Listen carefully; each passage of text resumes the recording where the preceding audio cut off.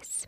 So today we are reading an episode from the Mammoth book of cover-ups, and today's article is called The Face on Mars.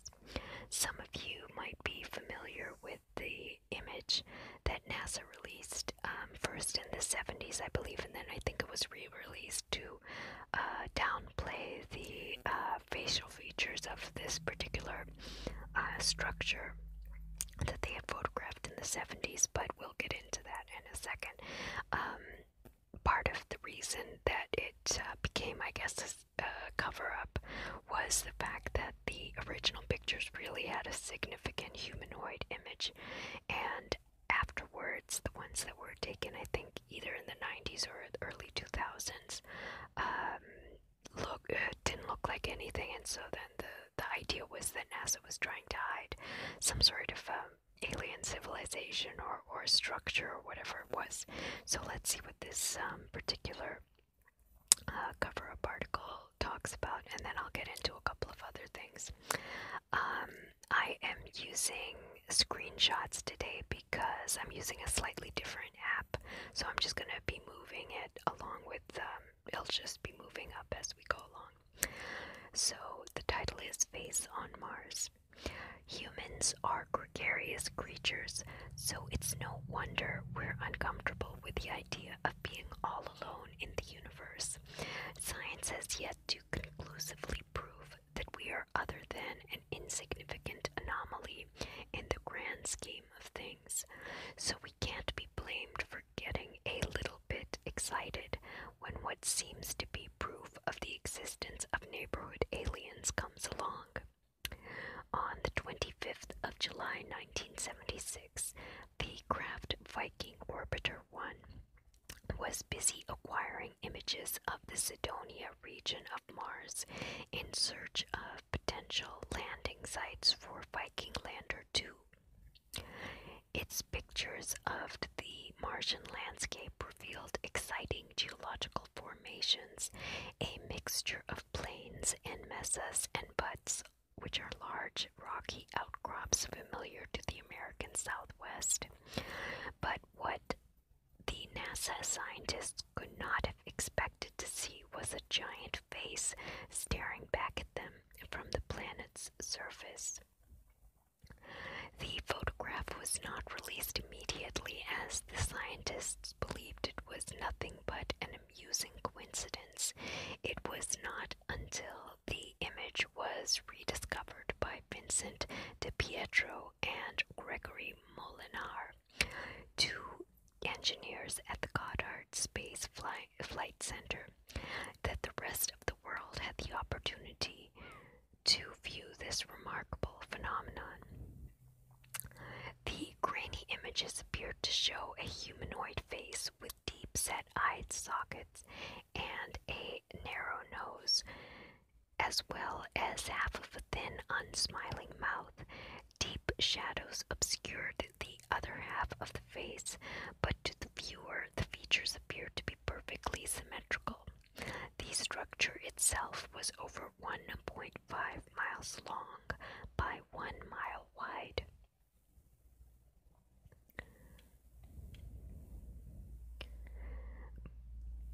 By 1,500 feet high,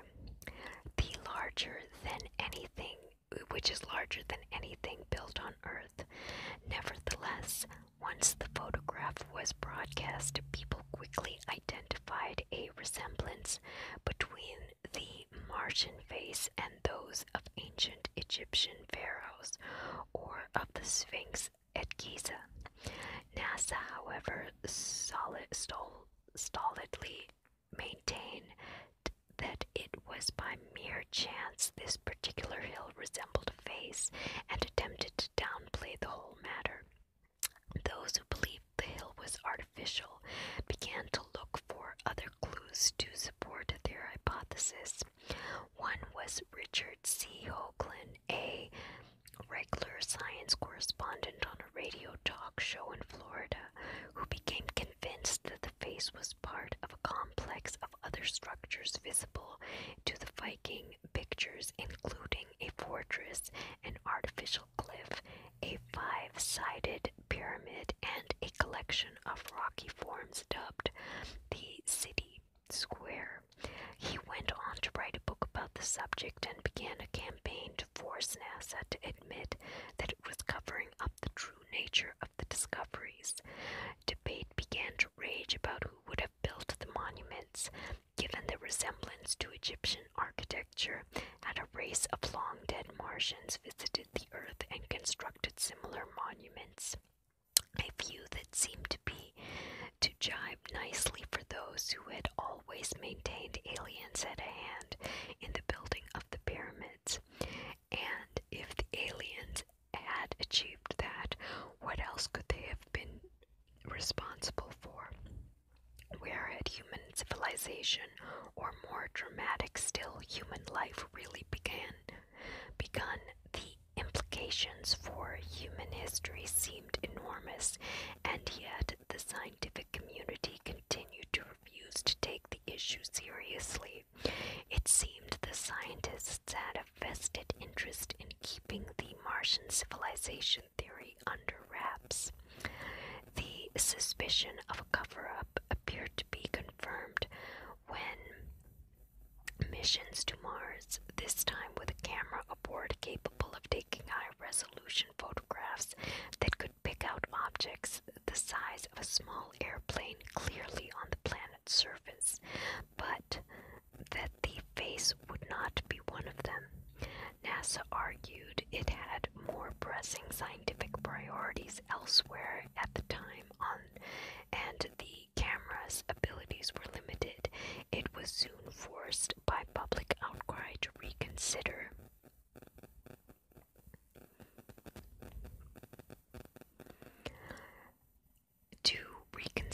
Its plans. The face had been capturing people's imagination for over 20 years, and they wanted to know once and for all whether it was artificial. NASA backed down, and on the 5th of April 1998, the Mars Orbiter camera re-photographed the face. Anticlimactically, the new pictures confirmed what scientists had been saying all along. The face was just a lumpy, rather uninteresting hill.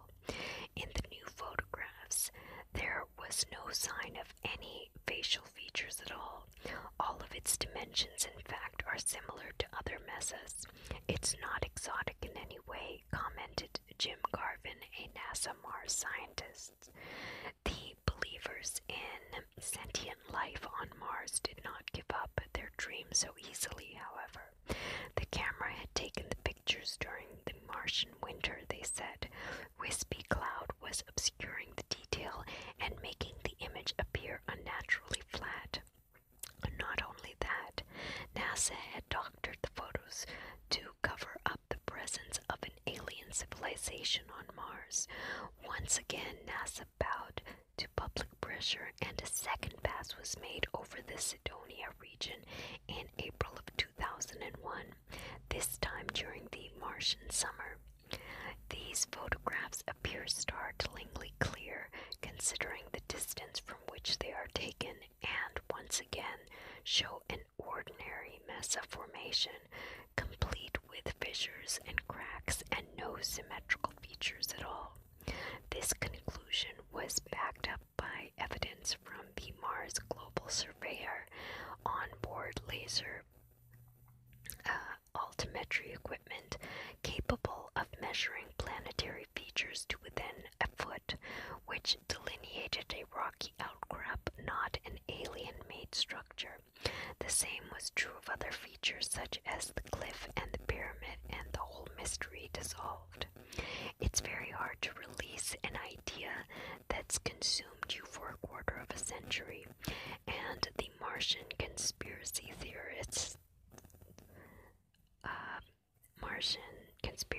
theorists carry on regardless. Some are claiming the face can still be clearly seen if only it is subjected to enough image processing. Others say NASA has released fake pictures in order to keep the uncomfortable knowledge of Martian life a secret. The rest of the world has quietly forgotten the face. Okay, so this is the face on Mars. And I guess this is the image from the 70s, and it really does look like a face. I can see the other kinds of structures that, don't resemble that, but this really looks like a pretty symmetrical face, but there is a strong shadow on it as well. So this is the thing. The reason that it's, for me, an interesting topic is because a book that was released, a book series that was released in the 70s and I guess early 80s, because it was a continuing series, was written by Zachariah Sitchin. I can't remember if it was called the Earth Children series or what the Earth Chronicles, I think that was what it was called. But anyway, it's a series of books, and in the last or latest one, it was a translation of a tablet that was, I guess, the alien's backstory. So if you guys are not familiar with Zachariah Sitchin, there's a lot of controversy about him as well. I mean, I could probably make a video just about his controversy, but basically, people who are actual Sumerian scholars say that Sitchin is not a scholar at all. He is an Israeli who studied Arabic and Aramaic and a couple of other languages, but not Sumerian. And yet this person supposedly translated Sumerian tablets that are around 10,000 years old, found in Iraq and in those regions that nobody could really translate before. But his translation, in any case, was radically different from anything that had been translated in the previous versions by actual scholars. Those scholars were translating stories that were more like metaphors, like a lot of the creation type stories that are found in older civilizations, but Sitchin's translation made it seem much more like a soap opera. I mean, there were characters, and there was human engineering, and there was, a lot of advanced technology, and a lot was going on. So basically, just a quick synopsis. According to his translations, there was a race of humans or humanoids, people who looked like us, living on another planet called Nibiru, and they had various issues going on with their climate, and the leadership was also going through some sort of turmoil. The main leader at that time was named Alalu, who was then somehow got into some controversy with another ruling faction, or there was some fight that went on, and Alalu escaped the planet, and in his travels away from Nibiru came across first Mars and found it to have a certain amount of mineral content, and then he also apparently discovered Earth and found it to be much more habitable, clean air and so forth, and had a active animal life and so forth.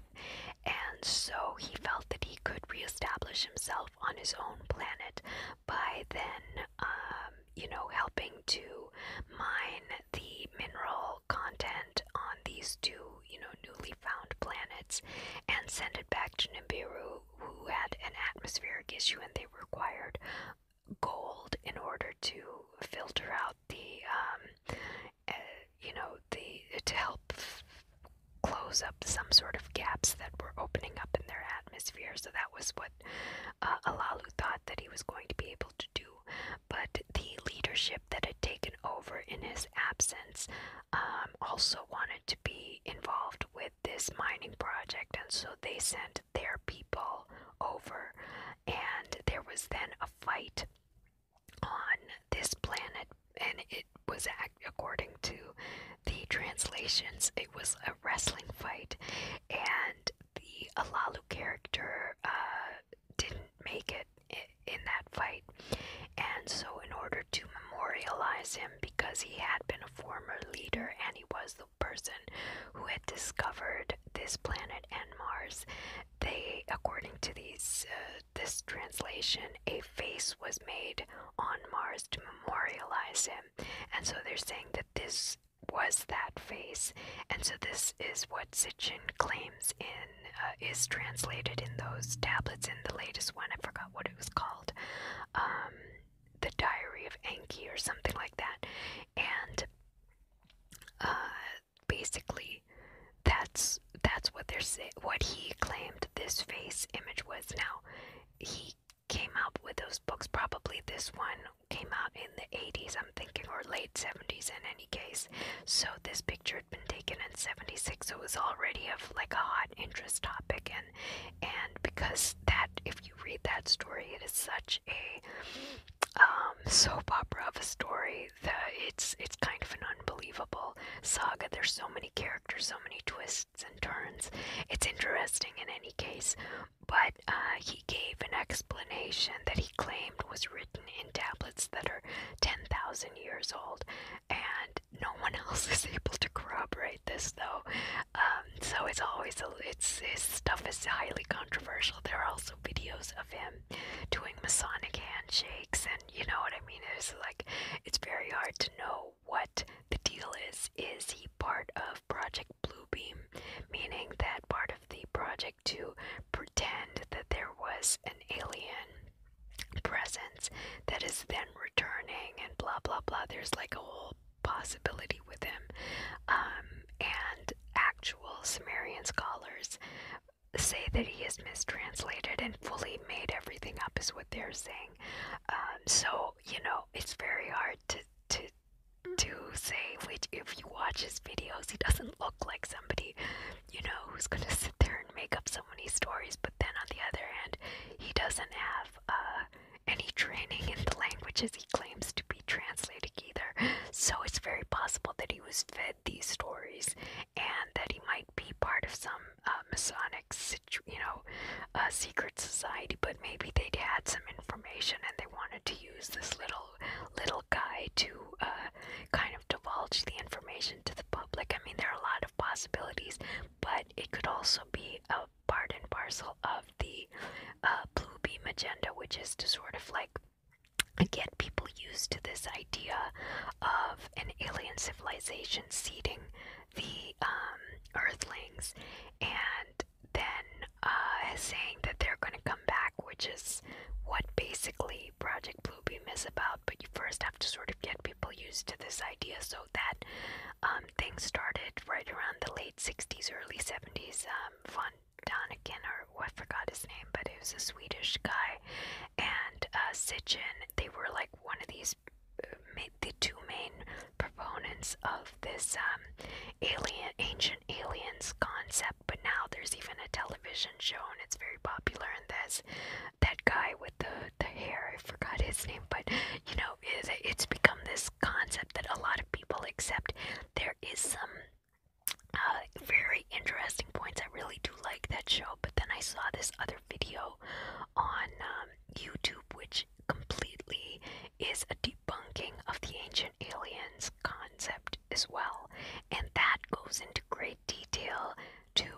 I'm not totally convinced that every single thing could not have been built by humans. It's just that we might not be aware of the techniques that they were using, and that's basically what that debunking video shows. That look, the scientists that are claiming how could humans have built a pyramid, or how could they have built this and that, they explain various ways that they could have built it in ancient civilizations, that they were not that completely inept, that they actually were very skilled.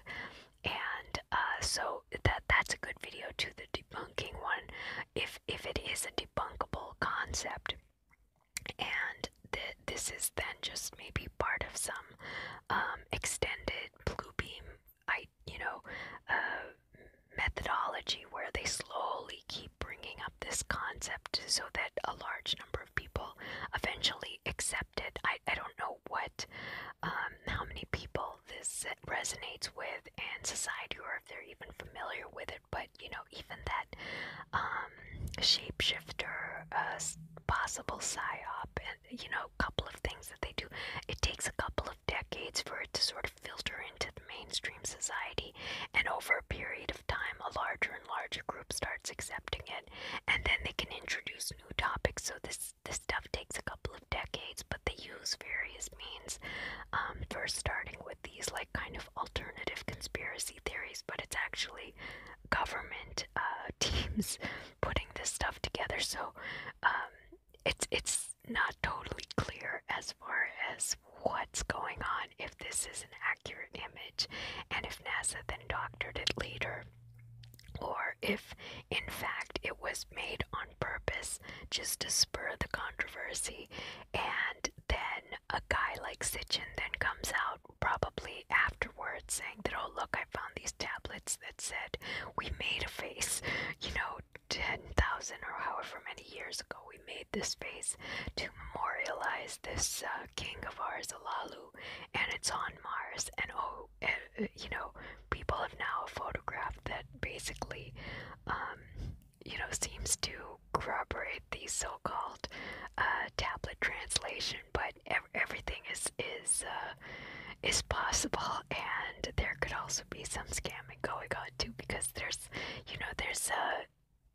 this blue beam idea has been around for a while, like since the definitely since the 60s, but actually it was, I think, started in the 40s, where the Project Paperclip scientists that had come from Nazi Germany, von Braun and so forth, said that this is something that they were planning on doing for a while, part of some sort of Luciferian agenda to kind of get people away from the core religious, doctrines and follow some new thing. I mean, I don't know. I will have to see what this long-term agenda is. I don't really think Bluebeam would ever be done the way that everyone thinks it'll be done, which is that aliens just show up and everyone's like, I don't think they're going to do it that way. I think it's sort of being done in this way with television shows and movies, and just sort of kind of convincing people of a concept that they may not have thought of before. I don't know if there's any truth to it, but it just, I think there's sort of, this is the method that will be used, because I just don't think they're going to use, holograms and things. We are familiar with that kind of technology at this point, that I don't think it would be as convincing.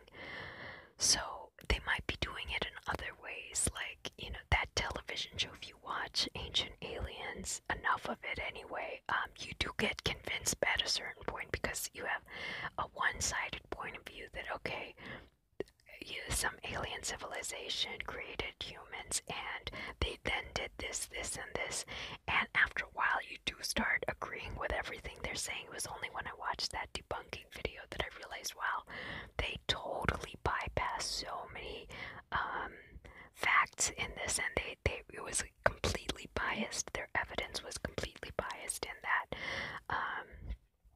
that show. So watch the debunking too, even if you're into the Ancient Aliens, because I really liked that television show. It's, I think, on Netflix if you haven't seen it, because it was a History Channel thing. But it's possible that this is some long-term sort of concept that they're pushing. I mean, because even the Vatican came out with a statement that they accept the possibility of aliens and stuff like. I mean, strange things like why should the Vatican? It has nothing to do with this, but they have an entire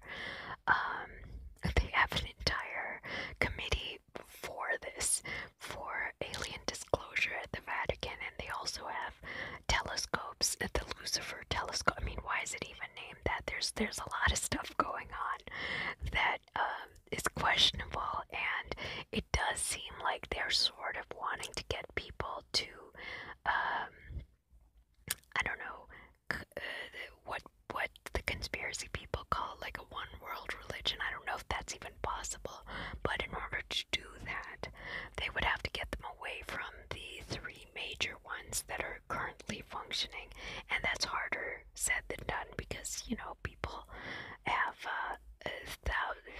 in some cases thousands of years of this information being filtered down over the centuries, and it's not something that you can just let go of that quickly. So then it's like decades decades and decades of a sort of hammering down of something until they can sort of introduce something new.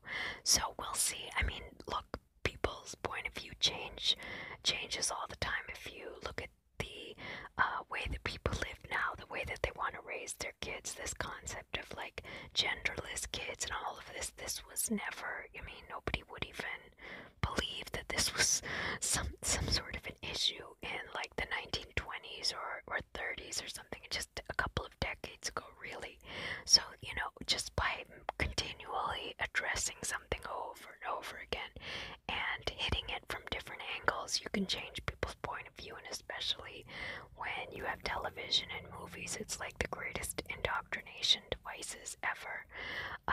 And you can convince people of a certain concept. Now, what the goal is, what the end goal of doing that is, we'll have to see. But according to the conspiracy people, there are two sides of this. Some say that they're hiding aliens and hiding the information, and the other group, a much smaller group, is saying that it's almost like a double conspiracy, that they're creating the conspiracy in order to sort of create this second wave of like a new religious concept, and this is how they were going to do that, through this kind of blue beam methodology. So we'll have to see what it ends up being.